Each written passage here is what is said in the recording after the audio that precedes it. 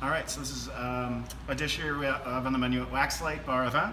This is our halibut that's roasted in wild sumac and dandelion on top of some quinoa with charred summer squash, little pistachio butter, some summer hyssop.